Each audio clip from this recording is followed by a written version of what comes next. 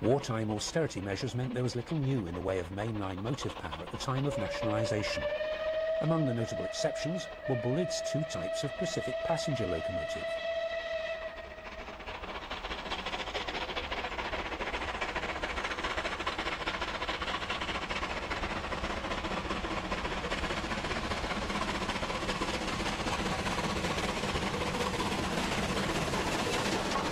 This is the rebuilt West Country version, minus its span can casing and controversial chain-driven valve gear and enclosed oil bath. What it did have was a brilliant boiler and a firebox fabricated in steel.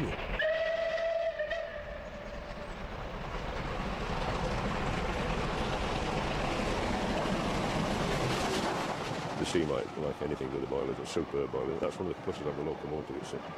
It's a modern design of boiler if you can have a modern steam engine. And it's got a steel firebox, which is, steel is obviously weldable, copper is much more difficult to do.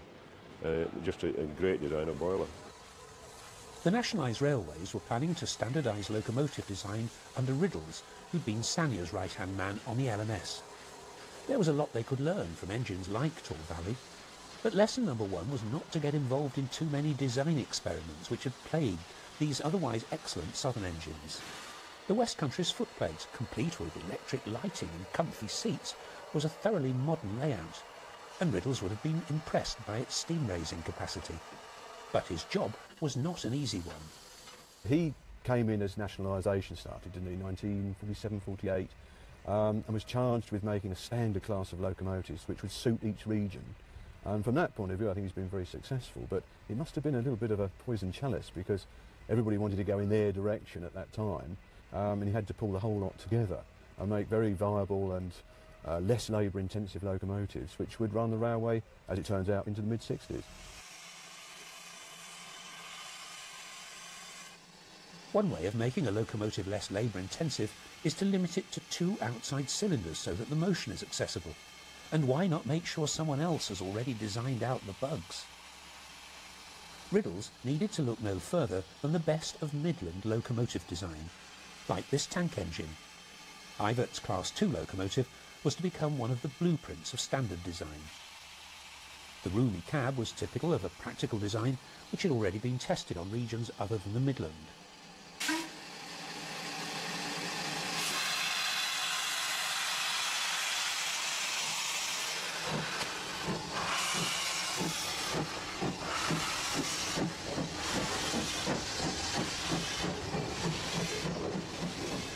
Southern railwaymen still remember them fondly. When they came out, they replaced, because at Bricklayers Arms used to have a lot of carriage sidings all over the place. Blackheath, Maysdale, Grove Park, they were where they kept empty coaching stock. And some of the jobs we had at Bricklayers Arms was to get hold of one of these C-Class, H-Star stamp, get hold of these coach, and you'd run around all day with this coaching in the different places while it was cleaned and washed, pick it up in the city in the morning and take it back in the evening. All day you was on these trains. And these little H-Class tanks. Along come the Ivett tank, and they made the job a lot easier, because there was plenty of room, nice roomy cab. The only thing was that we found that if you dropped back to 160 pounds of steam, the brakes started going on. It was something we learned the hard way. You know, we was going up over the arches into London, and we were coming to a stand with a vacuum brake going on. There was a reason for it, but we found out what it was after a while.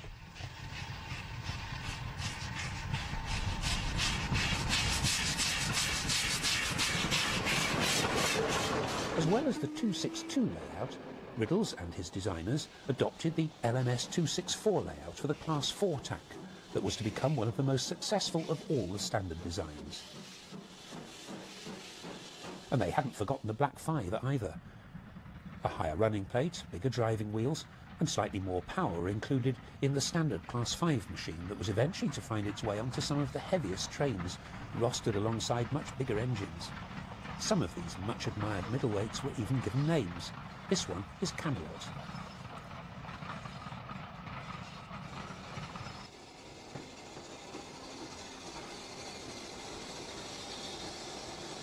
This is the Class 4 tender engine, introduced in 1951. By now, the engineers had done nearly all they could. They played about with double chimneys, exotic valve gear, boilers, even mechanical stokers. and built a single 3-cylinder engine, the Duke of Gloucester. But what they couldn't do was attract young lads to a career on the railways in a world where labour was scarce and where there were easier ways to earn a living, especially in the depths of winter. The bottom line is that the steam engine will always need a 2-man crew. It has built-in labour costs that can't be reduced.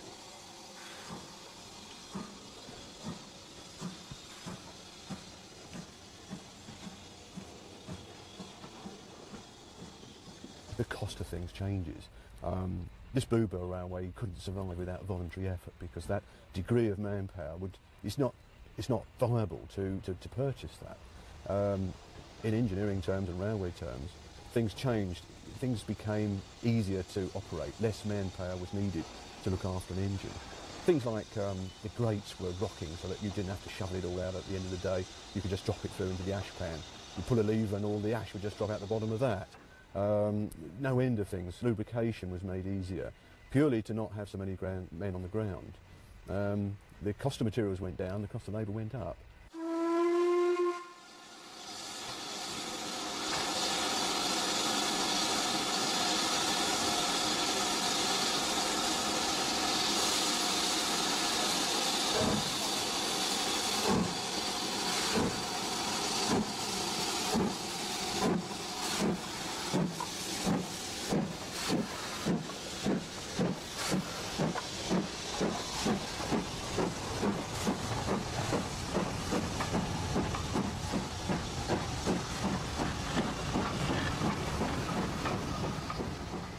The 50s were the most fascinating time, I think, in our railway heritage, because that's when the standard locos were designed and came in a last dying gasp, I suppose, to try and make steam engines viable commercially.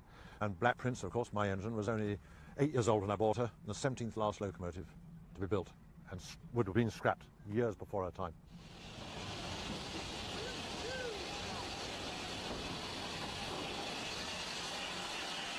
The job of fireman was one of the least understood and most responsible on the railways. Towards the end of steam, lads of 16 or 17 were thrown into a man-sized role, and not all of them stayed the course. The engine driver was unlikely to leave the job, but the turnover in firemen was colossal. A lot of documentaries always written or filmed about the driving side of the steam locomotive. It's the thing that people see the most, with the questions we're always after you, the driver. But some people want to know about the firing side, and for my mind, the fireman's job is actually the more difficult. He's got a very difficult balancing act to perform. He needs to keep sufficient boiler pressure for the locomotive to work. He needs to keep sufficient water in the boiler to stop it from exploding. He needs to keep a good, decent, efficient fire that will keep the water temperature hot and therefore provide the steam. He's got to provide the steam to the driver's requirements. If the driver starts using a lot of steam, he'll use a lot more water. And the more water that's being used means more coal has to be put on. And on top of that, if that's not enough, he's got to sweep the floor and keep a good lookout and observe and obey and relay all instructions to the driver.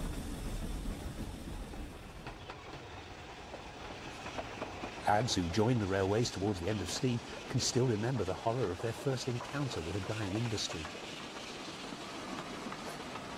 Well, I started as a cleaner in 1962, 15 years old, filthy, stinking engine shed. The only modern thing in there were the electric lights in the roof. Everything else was from the last century, really. I've never seen anything like it in my life, but I stuck with it. And you start off as an engine cleaner, and that's cleaning the outsides of them, not the insides, as some people thought. So you just basically clean steam engines until you were 16, in which time you started your firing training. When Malcolm Hall joined the railways in 1962, a lot of the shunting work was already being done by diesel. This humble box on wheels had been around since the mid-50s, and it'll still be with us well into the 21st century, arguably one of the greatest locomotive designs of all time. But it did steam no favours.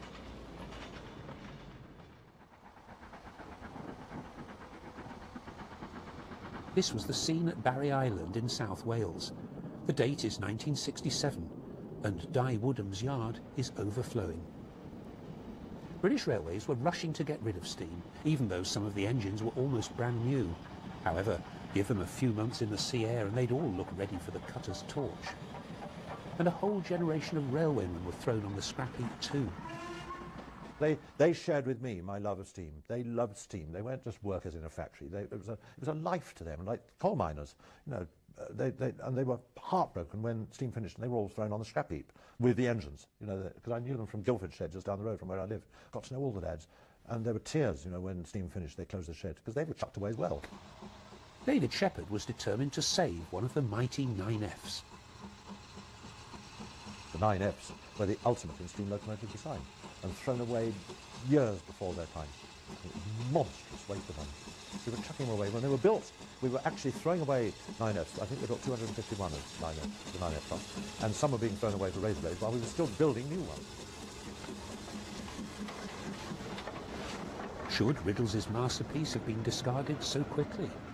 I think if you look at the last design, the 9F, heavy freight locomotive, it was so versatile, an extremely powerful locomotive.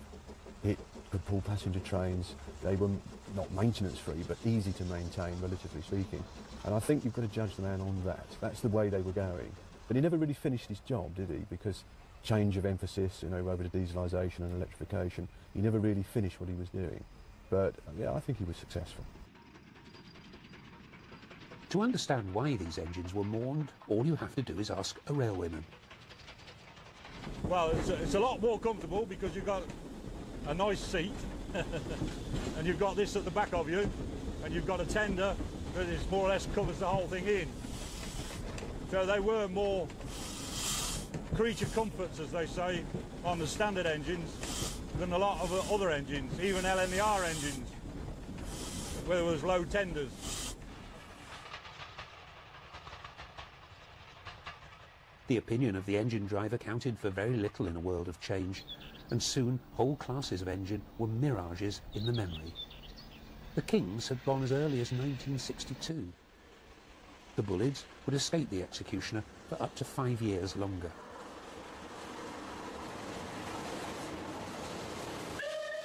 The frenetic dying days of steam in 1967 in the south of England, where I live.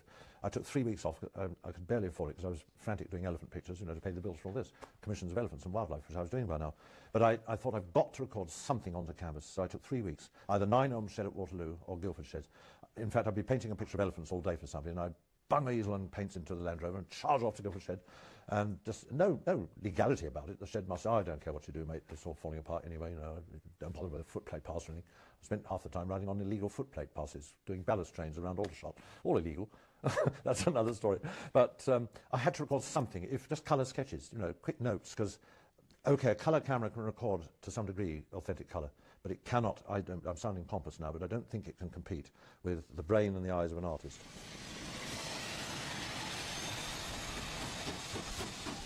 One by one, the rusty relics were recovered from Barry Island. Without Guy Woodham, there would be no steam sanctuaries like this, places that were built just like Noah's Ark to save the various species of steam, although sadly not all of them survive. Often, it was schoolboys who showed the way, using pocket money and the optimism of youth to buy the first engines for preservation. This was the day that 1466 came back to life. The boys had to run for a box of matches so they could light the fire.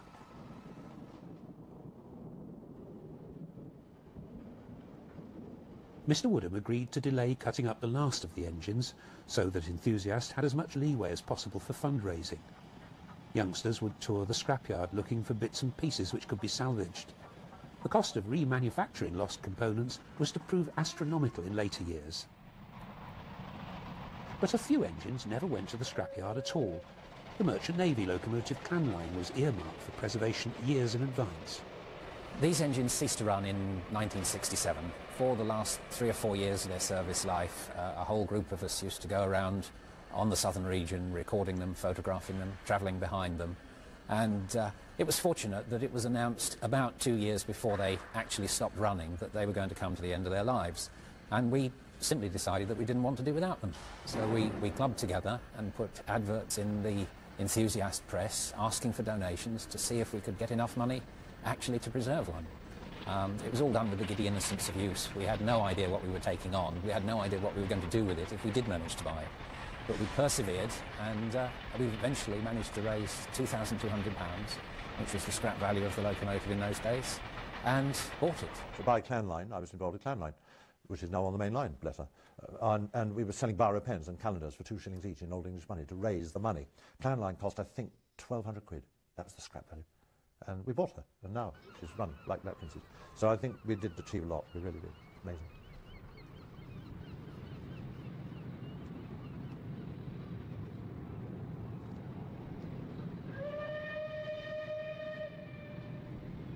Today, Clan Line pops up all over southern England.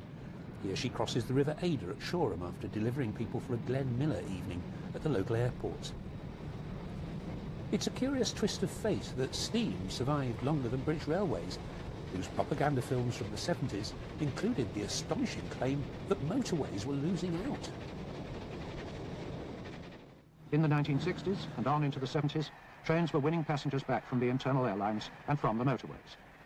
They did it by improving the ride, by increasing comfort, by running, as they always have, city centre to city centre, and above all, by shortening journey times for intercity travellers.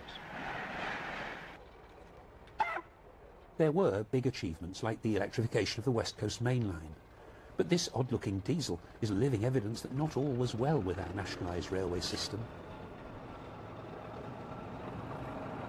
There's nothing wrong with a design philosophy that tries to give the driver a grandstand view of what's going on around him. The trouble was, BR was commissioning all sorts of non-standard designs and later throwing them away because they weren't standard. This class started appearing in 1964. Some of them lasted just 2 years. It was an appalling waste of national resources. This much-loved class, on the other hand, is still going strong after 40 years. Even if it does look like one of Doctor Who's Daleks when first viewed head-on. It had one huge built-in design fault. The drivers were complaining they couldn't see past that great long nose when running in the forward direction. So these engines spent most of their lives coupled in pairs, with a cab at each end. And this particular individual removed spoil from the Channel Tunnel before retiring to the Bodmin and Wenford Railway. Meanwhile, back in the 70s, Lord Haw-Haw appeared to be alive and well and working for BR. The romance of steam. Yes, for some romance, for others, muck everywhere. In your eyes, your ears, in your hair. Now, between London, Southampton and Bournemouth, electricity sweeps all that away. Commuting to London from what used to be faraway places is now so easy. The message seemed to be that third rail was a new invention, and that Austin 1100 owners from Bournemouth couldn't wait to get crushed in a crowd in London every day. David Shepherd remembers it well. You know, I mean, I have to accept, look, let's face it, in spite of all my nostalgia and my love of the past, we have to accept that steam had to go in the end. For one simple reason, you would not get a young guy now to do what those young firemen had to do. You know, just imagine leaving Euston to go to Crewe on a Duchess Pacific, how many tons of coal you'd have to shift. You sweated your gut out to do that job. And a diesel is much cleaner, it's much more, I nearly said efficient. Well, it probably is more efficient, I don't know, electric. So that's one reason why steam died. It was dirty. I bemoaned the passing because I'm in Liverpool Street. We used to live in Essex eventually, and we used to come into London, into Liverpool Street, to go to the theatre with Daddy and Mummy, and I'd have my suit on, and by the time I'd left Liverpool Street, I was like a fireman myself. I mean, everything in Liverpool Street was covered in 3 inches of soot and filth. Lovely, wonderful, but the modern age wouldn't accept that. It's all clean now, it's like a greenhouse. No, it's the modern age we live in, and it has to come. The clean and green modern age has not only come, for many diesel locomotives the modern age has come and gone. Nowadays the traction that displays steam is often a museum piece itself, like this Class 25 engine working an enthusiast special on the West Somerset Railway. Half the population of Britain can't even remember steam, and to them classic traction is a diesel engine.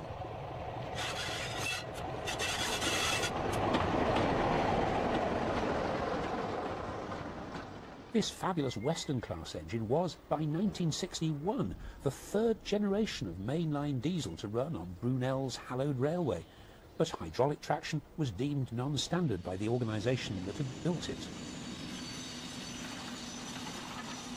And so this was generation number 4, the Class 50.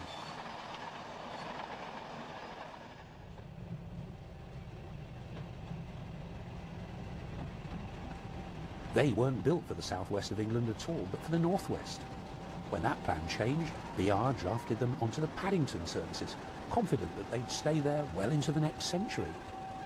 Of course, they didn't. Another fine engine which many enthusiasts believe was chucked away long before its time, and now, like Deltic, is to be seen creeping back onto mainline duty.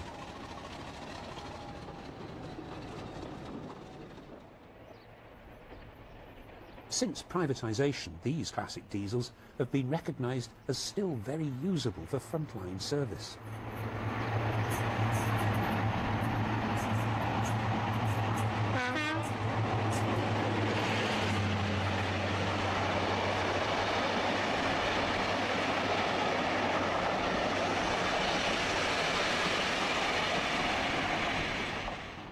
Others, like the 33s, disappeared gradually and had almost gone by the time their absence was really noticed.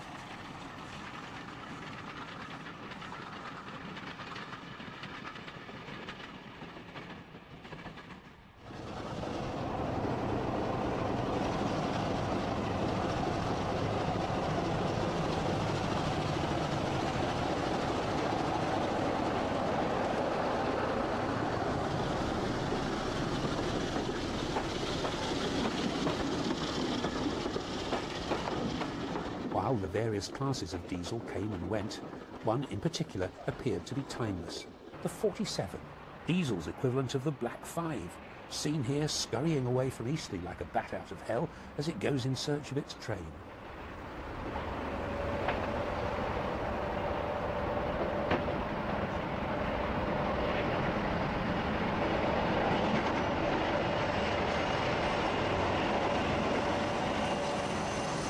And one that may last even longer, the 37. The leading engine will end up at the National Railway Museum.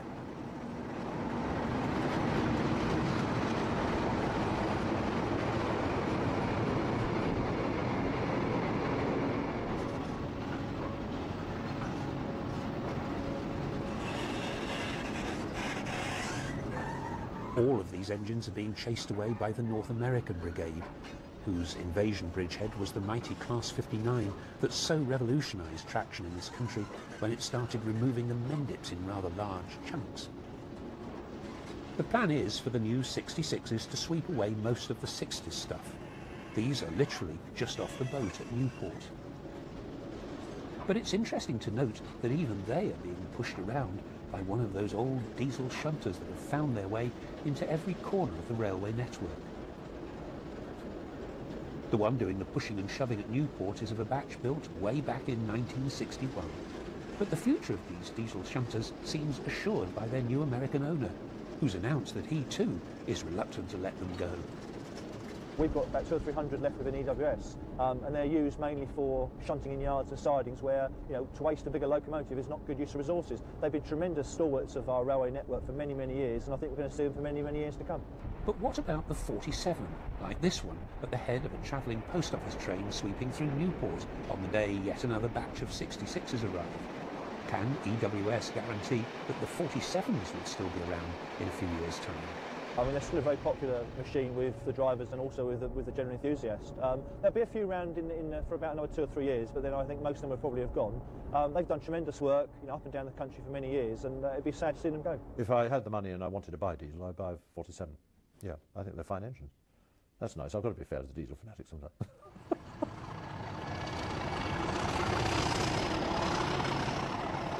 The growl of the 37 will be with us for longer. At least the more heavyweight members of the class will, having proved their reliability over many years. Oh, fantastic. I mean, certainly there's going to be one or two, I think one at the National Railway Museum, which will be donated to them when it's finished its life within EWS. Clearly, they've still got a future of us as some of the heavyweight ones, the 37.7s and 37.5s, will be used for many years to come, but the rest, I'm afraid, sadly, will be going. There's been another real winner among the diesels. By the early 1970s, a train that could reach 125 miles per hour on the straight was running experimentally. It was called HST, for high-speed train, and it was diesel-hauled. Where would we be without the HST? It's a rainy day in Devon, but the train makes light work of the dreaded Dainton Bank.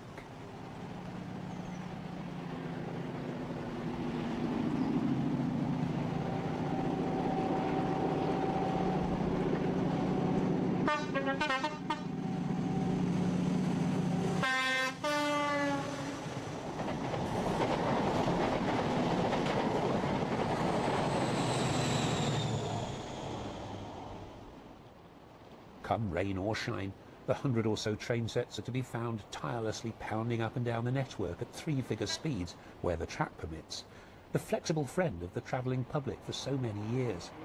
This one is running along the seawall at Dawlish.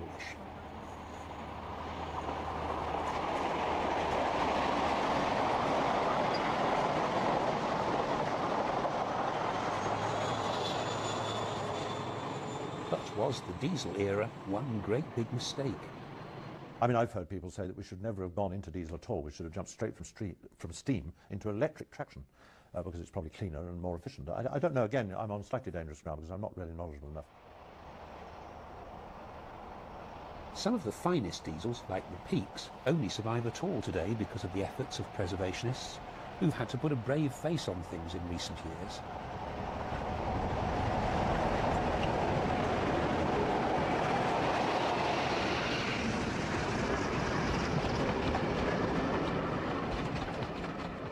Nowadays, the customers are children, and the mighty warrior that once wandered the Midland, Western and Eastern main lines finds itself tootling up and down the mid-Hants, doubling as devious diesel, the two-faced engine.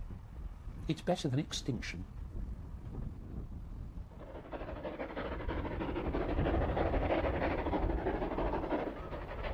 What really rescued the preservation movement, whether the purists like it or not, was Thomas the Tank Engine, the Reverend Audrey's famous character as resurrected by Britt Allcroft. Its phenomenal popularity with children who'd never seen a steam engine was the wonder of the 1980s.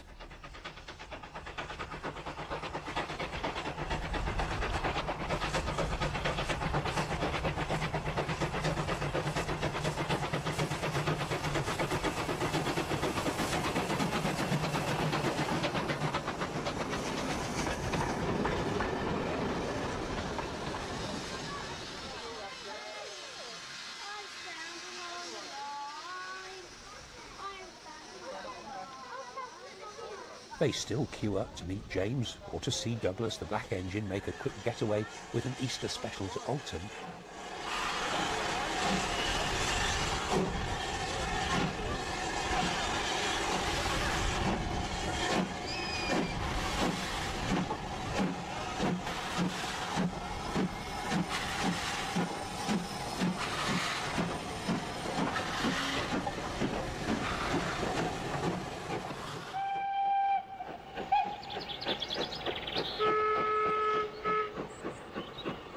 Now this may look like a U-class engine to you and me.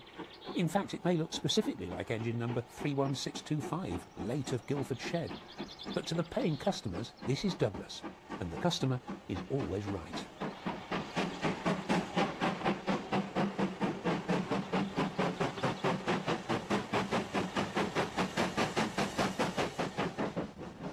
Because it's the customer's pocket money that will pay to put this S15 together again.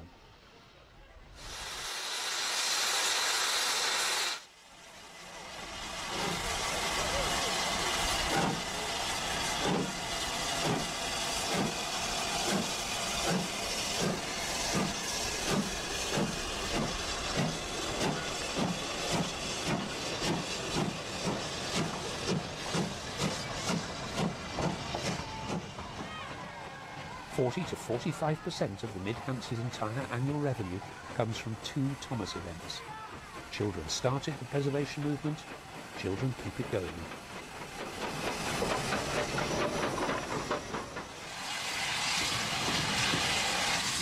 Among the more astonishing achievements in the heritage era is the saving of a chunk of Great Central Railway in the East Midlands, a main line railway being returned to twin-track running.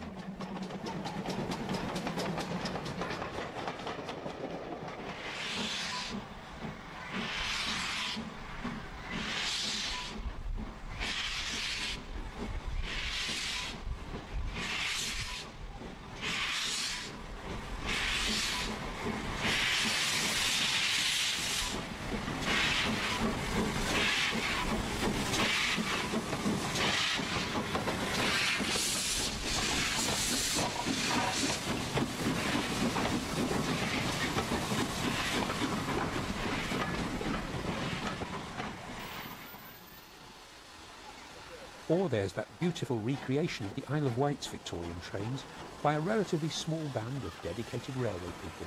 David Shepherd is proud to be the railway's president. I paid or helped to pay for Calborn, which is now on the Isle of Wight. That lovely little Victorian steam railway. The whole thing is Victorian.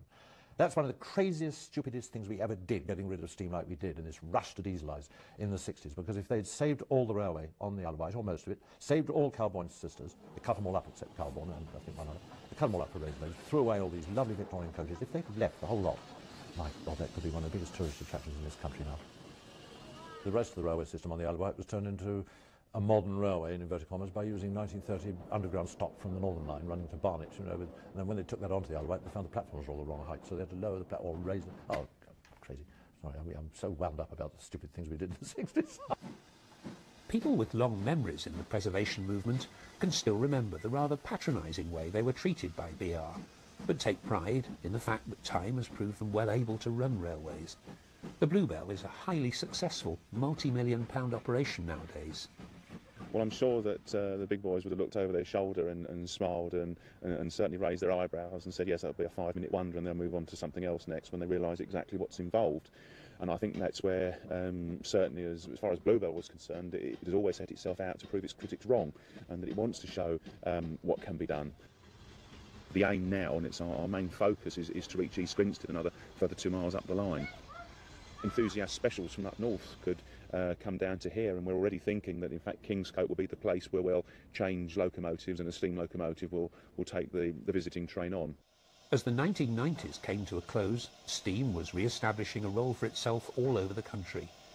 On a cold winter's morning, another dedicated team prepares to make railway history. The recently rediscovered Rood Ashton Hall is about to leave Tyseley, turning the famous Birmingham engine shed, now a museum, back into an operational base. Tyseley has long wanted to run steam shuttles to Stratford, giving the people of Birmingham a different option for a day out. On this historic Sunday, Bob Meanley and his men will get their chance. Today is probably the culmination of a very long-held dream at Tyseley. I think as long as Tyseley has been there, it's wanted to operate Stratford trains on a regular basis. We've done it as special trains in the days when they are permitted occasional trains at bank holidays once every year or whatever. But we've had a tremendous amount of support from Railtrack, from Central Trains, from EWS Railway, from the City of Birmingham, from Stratford District Council, who all want to see these tourist trains succeed. And I think it's one of the marvellous things of privatisation that you're able to actually think about this and talk about it seriously and commercially.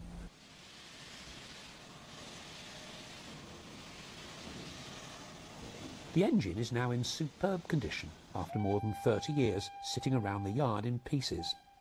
It lay around at Tyseley for an awful long time. We've used it as a barometer really. When Tyseley's been doing well, we've sort of taken the hall out and dusted it off and probably taken a few more bits off it. And when times have got hard, it's gone back into the siding minus a few more bits.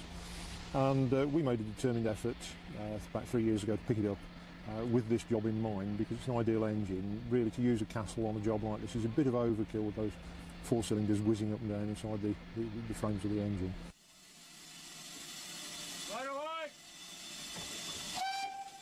The hall's condition is a tribute to the skills of Tyseley's full-time staff, but also to a group of teenagers who've laboured long and hard towards this moment. There's a tremendous amount of effort being put into this engine by a group of volunteers who are all under the age of 20. 6 individuals in particular, led really, I suppose, by my son Alistair. The most wonderful band of young people you could ever wish to meet, and you know, the quality of things like the boiler casing and a lot of the boiler work has all been done by them. It's a terribly important day for the Birmingham team. If Rood Ashton Hall performs as they expect, and if the people of the Midlands will support them, the region could have a new tourist attraction that is both a slice of living heritage and a way of easing road congestion.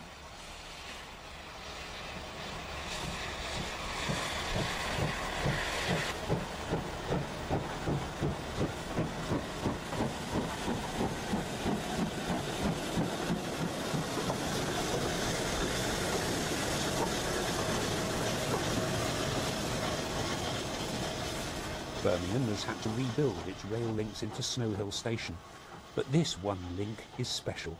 Steam is back.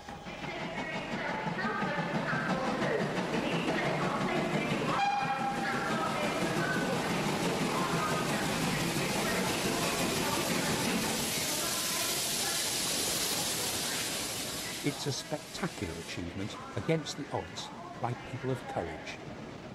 In talking about steam railways particularly, an enormous amount has been achieved by the steam railway fraternity. I mean, I'm told there are about 2 million railway enthusiasts in this country. Not all of them have done perhaps as much as they could, but we have achieved a colossal amount. A few minutes later, the engine reappears from the other end of the tunnel, running tender first, with express headboard carried jauntily, and the city is bathed in sunlight as if to celebrate a sparkling moment in transport history.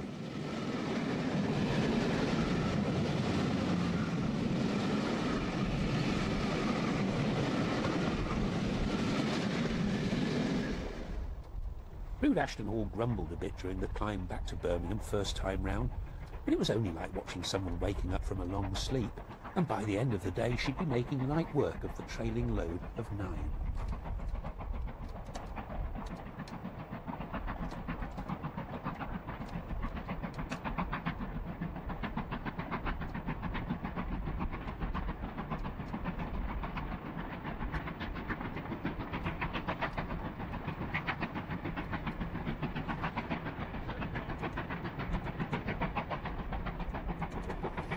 It's been a long time since Tyseley operated as an entity on the main line, and you know, we've taken a lot of our staff and they've performed, in my opinion, faultlessly, professionally, and I'm as proud as hell of them. The exercise was a great success, but there was more to it than that. It was something about the sky. Britain's last engine was called Evening Star, and that night at Stratford there was just one prominent star which twinkled above the steam and became lost in a shower of sparks as Rude Ashton Hall prepared to go home.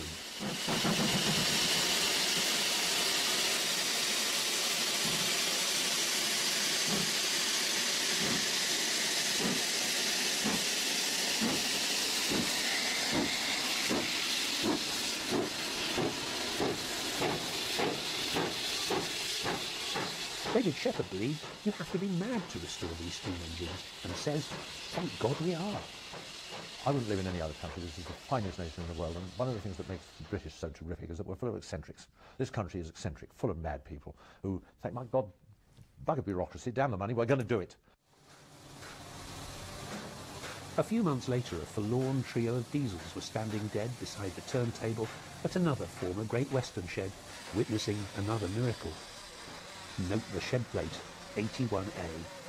King Edward I was kicked out of this very shed nearly 40 years ago. The king was dead. Long live the king. But what about tomorrow's engines?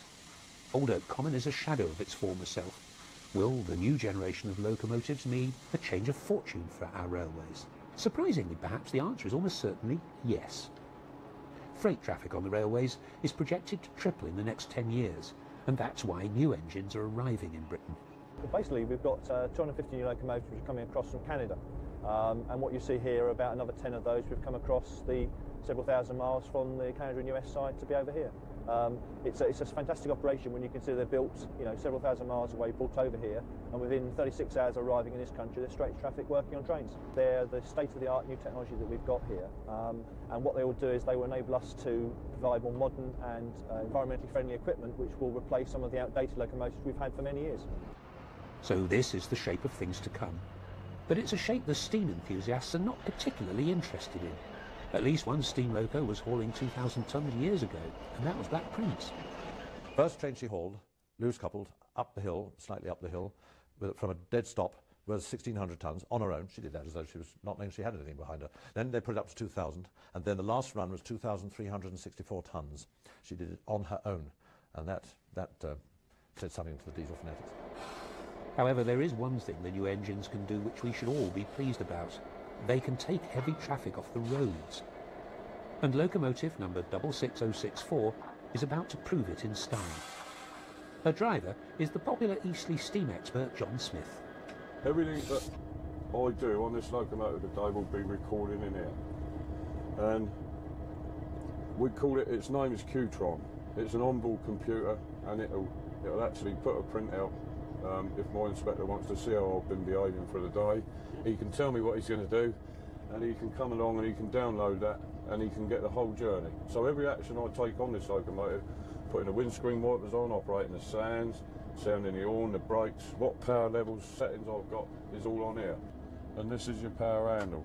And it's got 8 settings on here, well 9 if you can include idle. So it goes from 9, we're not in forward gear, we've got the brakes on, so right, 1, 2, 3, 4, 5, 6, 7, 8. You can hear the engine revving up, it's actually putting power on, so it comes back and we let it die back down and then we'll shut it off. The load this morning is empty fuel wagons for the refinery at Fawley, 1,600 tonnes of them. The Class 37 engine on the left will follow with a second train. One man, working on his own, is about to take 160 lorry loads through the centre of Southampton in the rush hour without inconveniencing anyone on their way to work.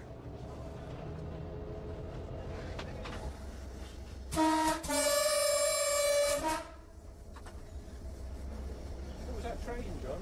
There's a Freightliner going through. That's probably the Ripple Lane going up. It's going up to Dagenham in East London.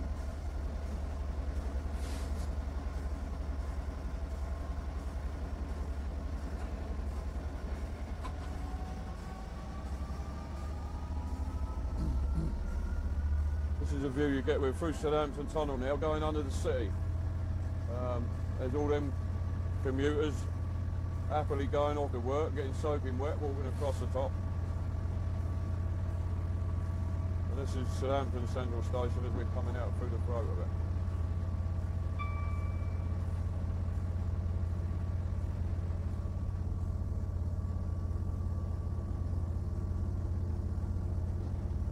There's Toys R Us on the left, that's where I try and avoid taking my grandson because he costs me a lot of money.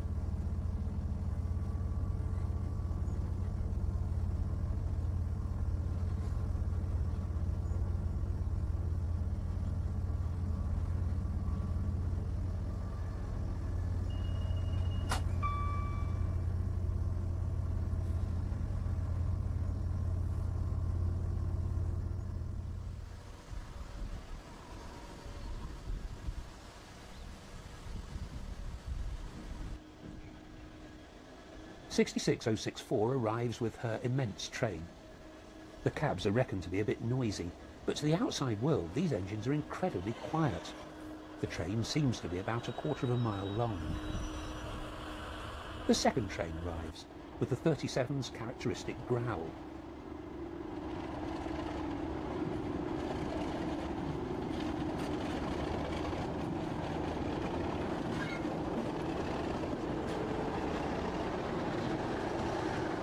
This is not the only old equipment around on the rail network.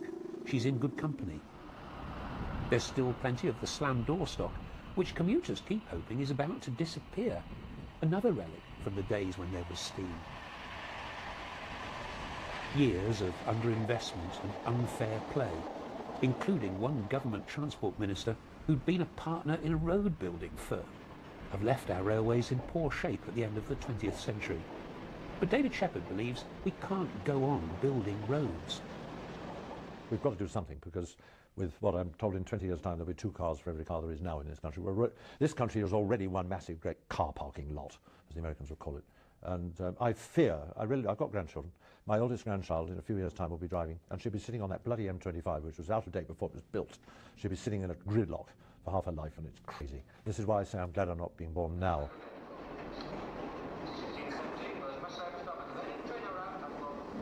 Many of the modern cross-country trains are simple little affairs, just coaches on rails really, 2 or sometimes even just 1 carriage. And these little trains can seem such a forlorn sight as they come to rest at the commodious platforms of a bygone age. There have, of course, been rail cars in the past, but these are working between major cities because demand for seats, although rising, is still very limited.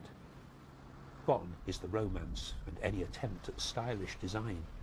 And it's difficult to imagine great artists trying to capture the magic of these trains on canvas. But perhaps these trains will help railway economics to make more sense. In any event, David Shepherd believes we've got to give the railways a chance, and to give privatisation a chance. Whether people can be weaned out of the motor car, whether the railways can price themselves back into favour, and whether there should be separate ownership of the trains and the trackbed are questions that only time will decide. After a century of trains in decline, there is some good news about passenger numbers, but it's really up to the travelling public what happens next. One really sad thing that can't be denied is that the nation that invented the train is now importing not only its frontline freight engines, but also its foremost passenger express, for Eurostar is a French design. And as if to make matters worse, its prestige terminal has been built at the wrong station, for Waterloo will not be its long-term home. And somehow, even this masterpiece of technology has failed to catch the artist's eye. It's not beautiful to me, no, because I'd like to see. It's too smooth. It has to be to go at that speed. It's got rid of all the sort of kitchen sink bits and pieces all over it, like a steam engine had. I mean, this is purely the artist in me saying this. I had no desire whatever to paint a Eurostar train because I can't get enthusiastic about it. No, I can't. I get excited about modern aeroplanes up to a point, but Concorde, I suppose, if I was asked to paint Concorde, I would do it, but I wouldn't have the same enthusiasm that I would if I was asked to paint a Lancaster or a Hurricane or a Spitfire, because that was my generation. And character. I'm very condemning of the modern age, but I'm afraid I belong to an age long since past, and I'm very glad I was born when I was, because I think this age is getting more and more functional, where the only thing matters is the thing works and you throw it away and build another one.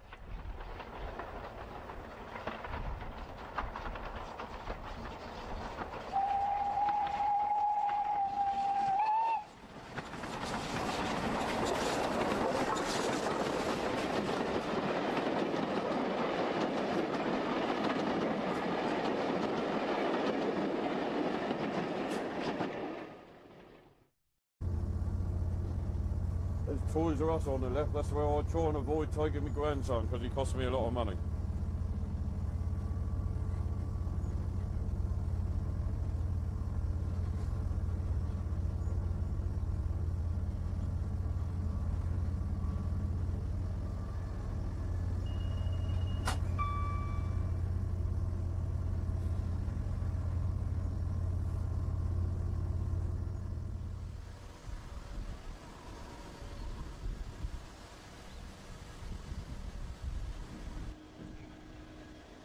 "66064 arrives with her immense train.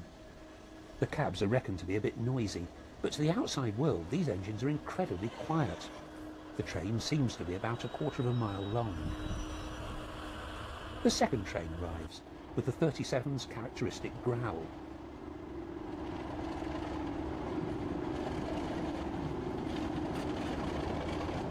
They cut them all up except Carbon and I think one other. They cut them all up for raising those, threw away all these lovely Victorian coaches. If they'd left the whole lot, my God, that could be one of the biggest tourist attractions in this country now.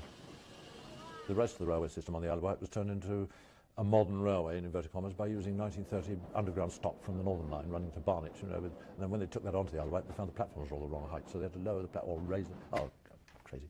Sorry, I'm so wound up about the stupid things we did in the 60s. People with long memories in the preservation movement can still remember the rather patronising way they were treated by BR, but take pride in the fact that time has proved them well able to run railways. The Bluebell is a highly successful, multi-million-pound operation nowadays. Well, I'm sure that the big boys would have looked over their shoulder and smiled and certainly raised their eyebrows and said, yes, that'll be a 5-minute wonder, and they'll move on to something else next when they realise exactly what's involved. And I think that's where, certainly as far as Bluebell was concerned, it has always set itself out to prove its critics wrong, and that it wants to show what can be done. The aim now, and it's our main focus. One of the marvellous things of privatisation, that you're able to actually think about this and talk about it seriously and commercially.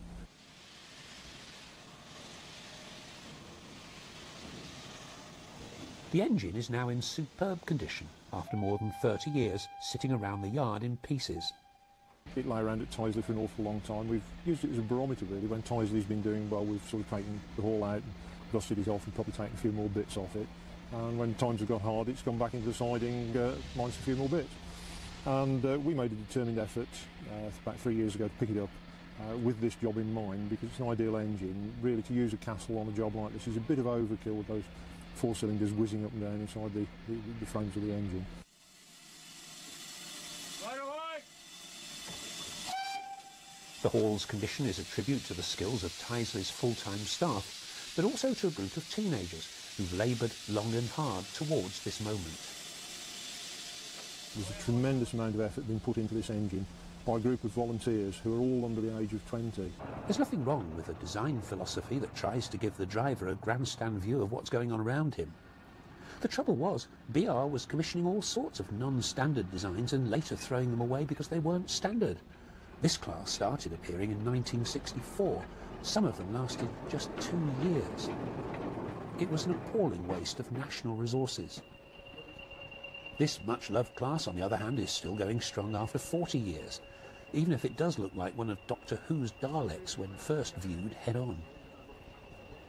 It had one huge built-in design fault. The drivers were complaining they couldn't see past that great long nose when running in the forward direction, so these engines spent most of their lives coupled in pairs, with a cab at each end, and this particular individual removed spoil from the Channel Tunnel before retiring to the Bodmin and Wenford Railway. Meanwhile, back in the 70s, Lord Haw-Haw appeared to be alive and well and working for BR. The romance of steam. Yes, for some romance, for others, muck everywhere. In your eyes, your ears, in your hair. Now, between London, Southampton and Bournemouth, electricity sweeps all that away. Commuting to London from what used to be faraway places is now so easy. The message seemed to be that third rail was a new invention, and that Austin 1100 owners from Bournemouth couldn't wait to get crushed in a crowd in London every day. David Shepherd remembers it well.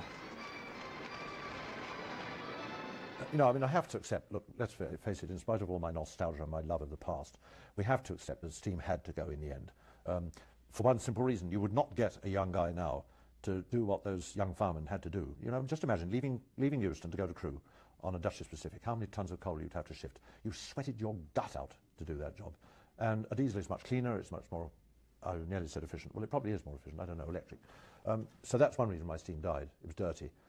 I bemoan the passing because I'm in Liverpool Street. We used to live in Essex eventually, and we used to come into London, into Liverpool Street, to go to the theatre with Daddy and Mummy, and I'd have my suit on, and by the time I'd left Liverpool Street, I was like a fireman myself. I mean, everything in Liverpool Street was covered in 3 inches of soot and filth. Lovely, wonderful, but the modern age wouldn't accept that. It's all clean now, it's like a greenhouse. No, that's the modern age we live in, and it has to come. The clean and green modern age has not only come, for many diesel locomotives the modern age has come and gone. Nowadays the traction that displays steam is often a museum piece itself, like this Class 25 engine working an enthusiast special on the West Somerset Railway. Half the population of Britain can't even remember steam, and to them classic traction is a diesel engine.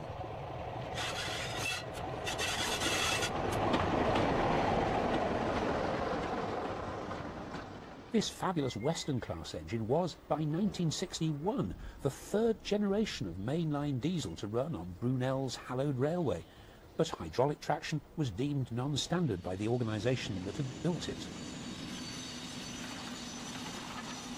And so this was generation number 4, the Class 50.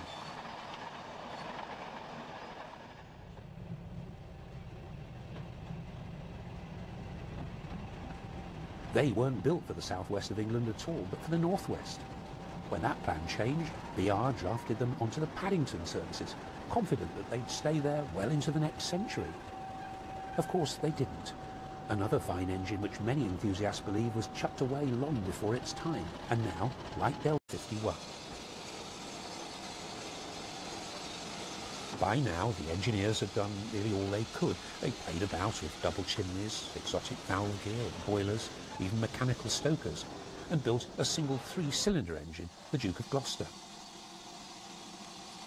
But what they couldn't do was attract young lads to a career on the railways in a world where labour was scarce and where there were easier ways to earn a living, especially in the depths of winter. The bottom line is that the steam engine will always need a 2-man crew. It has built-in labour costs that can't be reduced.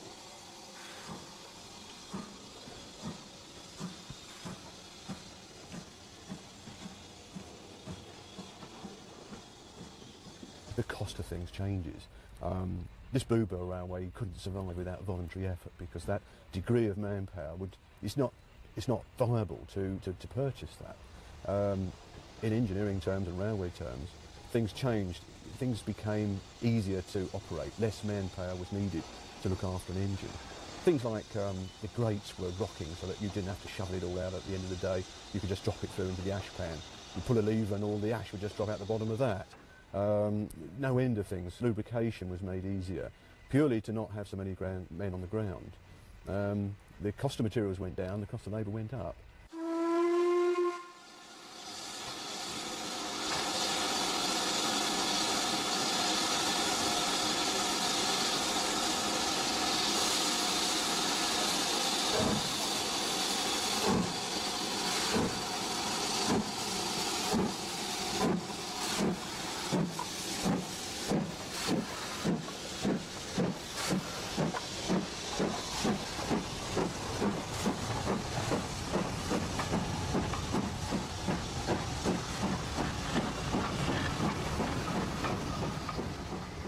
The 50s were the most fascinating time, I think, in our railway heritage, because that's when the standard locos were designed and came in a last dying gasp, I suppose, to try and make steam engines viable commercially. And Black Prince, of course, my engine, was only 8 years old when I bought her, the 17th last locomotive to be built, and would have been scrapped years before her time.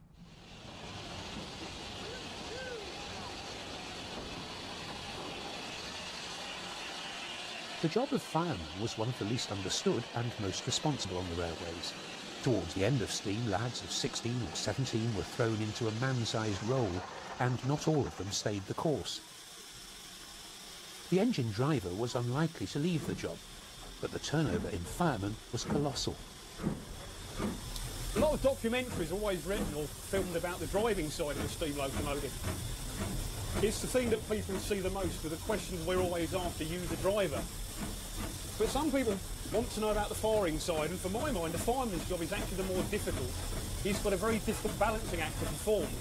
He needs to keep sufficient boiler pressure for the locomotive to work. He needs to keep sufficient water in the boiler. Lighting and comfy seats was a thoroughly modern layout, and Riddles would have been impressed by its steam-raising capacity. But his job was not an easy one. He came in as nationalisation started, didn't he, 1947, 48, and was charged with making a standard class of locomotives which would suit each region. And from that point of view, I think he's been very successful. But it must have been a little bit of a poison chalice, because everybody wanted to go in their direction at that time, and he had to pull the whole lot together and make very viable and less labour-intensive locomotives, which would run the railway, as it turns out, into the mid-60s. One way of making a locomotive less labour-intensive is to limit it to 2 outside cylinders so that the motion is accessible. And why not make sure someone else has already designed out the bugs? Riddles needed to look no further than the best of Midland locomotive design, like this tank engine. Ivert's Class 2 locomotive was to become one of the blueprints of standard design. The roomy cab was typical of a practical design which had already been tested on regions other than the Midland.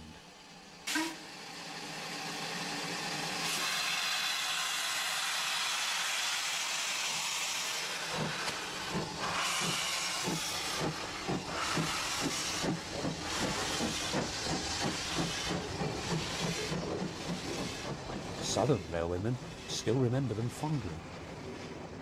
When they came out, they replaced, because Bricklayers Arms used to have a lot of carriage sidings all over the place.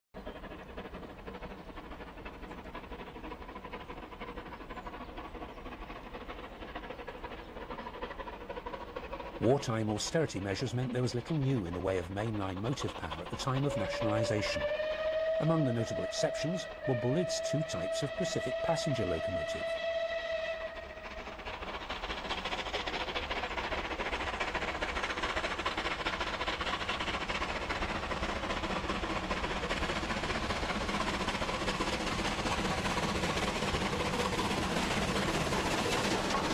This is the rebuilt West Country version, minus its spam can casing and controversial chain-driven valve gear and enclosed oil bath.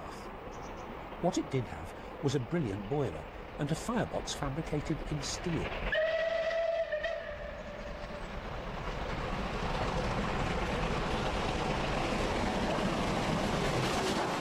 see like anything with the boiler, it's a superb boiler. That's one of the pluses of the Locomotive. It's a modern design of boiler if you can have a modern steam engine. And it's got a steel firebox, which is, steel is obviously weldable, copper is much more difficult to do. Just a great design of boiler. The nationalised railways were planning to standardise locomotive design under Riddles, who'd been Sanya's right-hand man on the LMS. There was a lot they could learn from engines like Tall Valley, but lesson number one was not to get involved in too many design experiments which had plagued these otherwise excellent southern engines. The West Country's footplates, complete with electric... Blackheath, Maysdale, Grove Park, they were where they kept empty coaching stock. And some of the jobs we had at Bricklayers Arms was to get hold of one of these C-Class, H-Star stamp, get hold of these coach, and you'd run around all day with this coaching in the different places while it was cleaned and washed, pick it up in the city in the morning and take it back in the evening. All day you was on these trains, and these little H-Class tanks. Along come the Ivet tank, and they made the job a lot easier, because there was plenty of room, nice roomy cab. The only thing was that we found that if you dropped back to 160 pounds of steam, the brakes started going on. It was something we learnt the hard way. You know, we was going up over the arches into London, and we were coming to a stand with a vacuum brake going on. There was a reason for it, but we found out what it was after a while.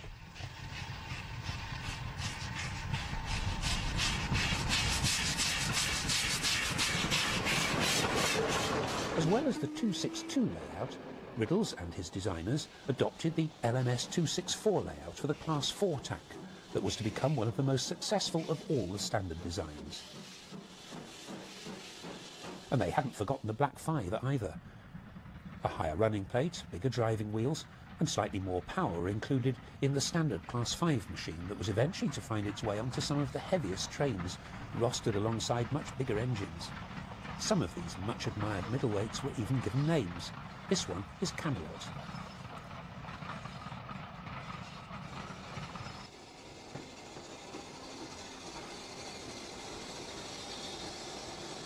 This is the Class 4 tender engine, introduced in 1940.